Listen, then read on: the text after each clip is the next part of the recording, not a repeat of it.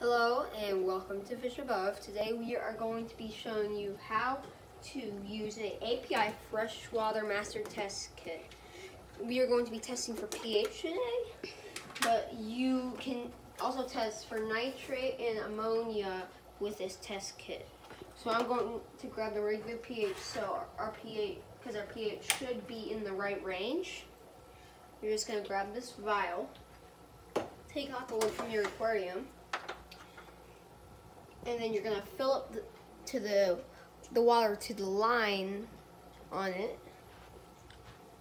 It's gotta be pretty accurate.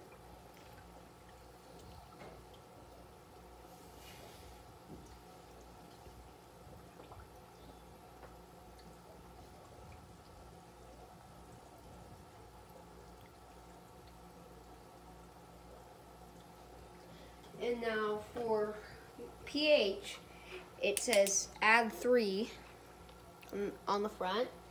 So you're going to take off the cap and then add 3 drops into it.